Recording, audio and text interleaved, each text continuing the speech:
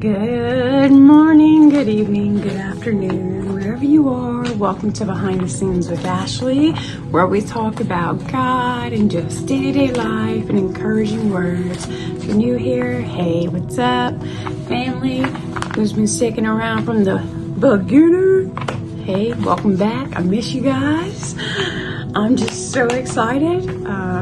So before I get too excited and forget what I want to talk about, let's pray. Ready?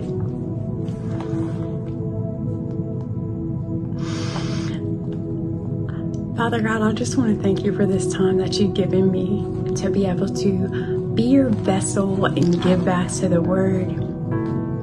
Give your word back to our people, Father God. I thank you for your love and your grace and your mercy and your fresh plate of daily bread every single day, Father God.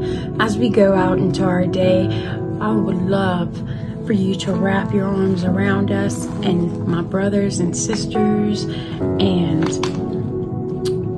make sure that no weapon forms against us, Father God. No weapon will prosper.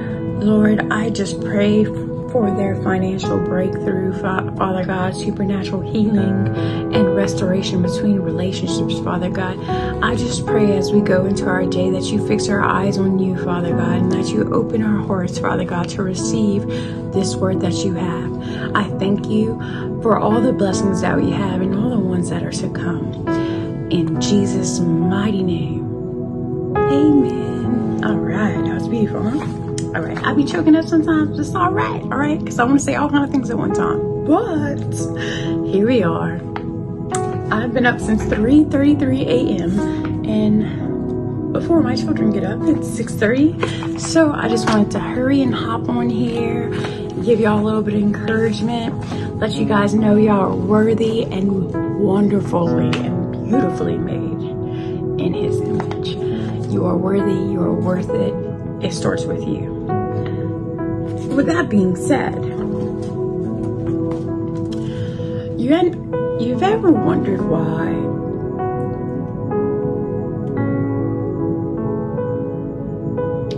you're praying and God's being silent, right?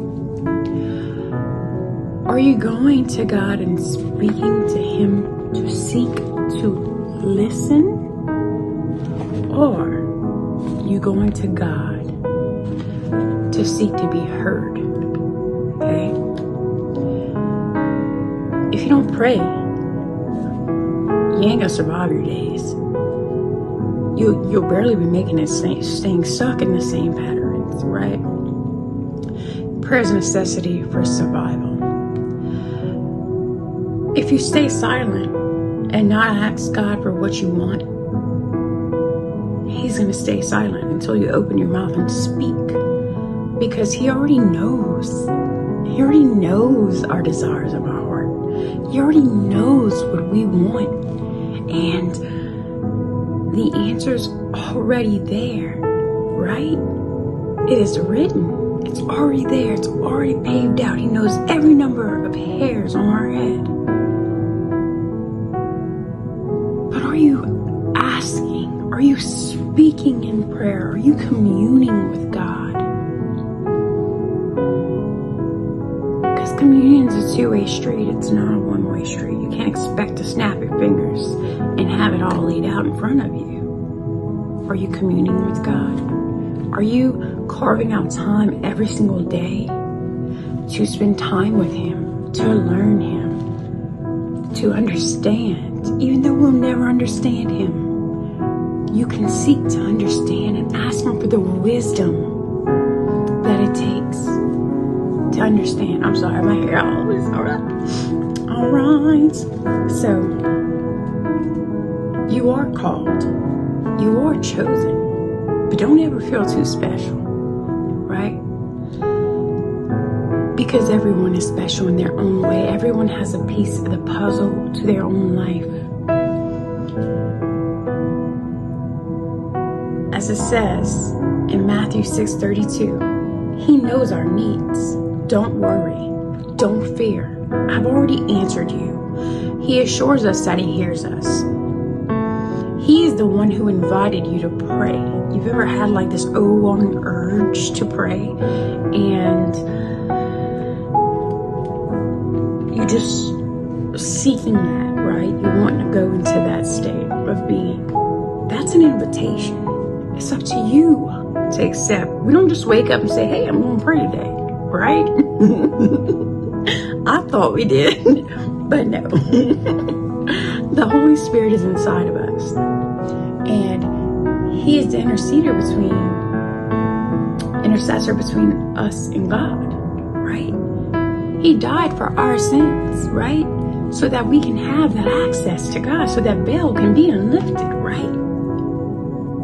Are you thanking Him for your breath every day? Are you inviting Him in your day? Did you get so comfortable in your relationship with God that you stopped talking and assuming that He knew what you wanted? Yeah, He knows what you want, but He's waiting for you to speak it. Speak it, and I will answer. It is done. Knock, and the door will be open. You can't just be a hearer. You have to be a doer. Okay? So, as it says in Psalm 23:3, He restores my soul. And in Jeremiah 3:33, which is funny, I woke up at 3:33 this morning, call to me and I will answer you. In any distress, and you don't have the words to say, just call out His name. Say, Father, I don't have the words to say right now, but you know my heart, Father God. Please, please give me the clarity, the wisdom, and the knowledge to know the difference